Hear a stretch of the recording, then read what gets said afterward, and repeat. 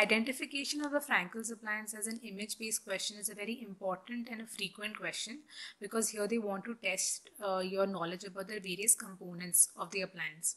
So as we know, the Frankel's appliance is very unique because it has these various components, the acrylic components like these buccal shields and lip pads, and the various wire components, which could be very confusing for the students.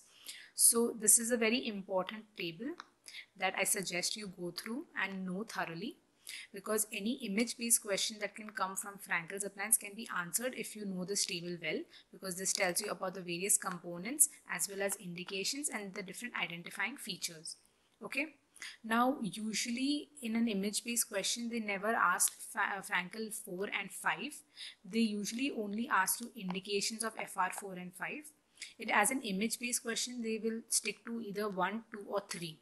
Okay, so how will you identify between these three? So FR3 can be very easily identified based on two features. First is the lip pads and second is the labial bow. Okay, so in FR1 and 2, so this is FR1 and this is FR1 and this is FR2. If you see, the lip pads are present in the mandibular anterior region, okay, in both of them, and the labial bow is present on the maxillary anteriors.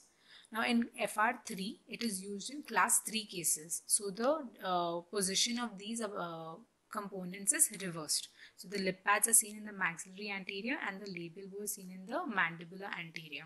Okay, so this is how you will identify FR3. Now between FR1 and FR2, the identifying feature is the canine loop. Okay, canine loop. In FR1, the canine loop runs interproximally, that is, it comes from between the lateral incisor and the canine, and it runs gingivally at the gingival margin of the canine. So it looks somewhat like a C-clasp.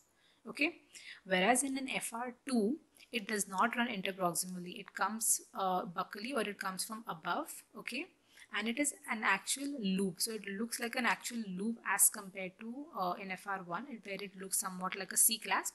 This actually looks like a loop. So that is the identifying feature between FR1 and FR2. So here, if you see in the question, the lip pads are in the lower, that is in the mandibular anterior, so it is not FR3.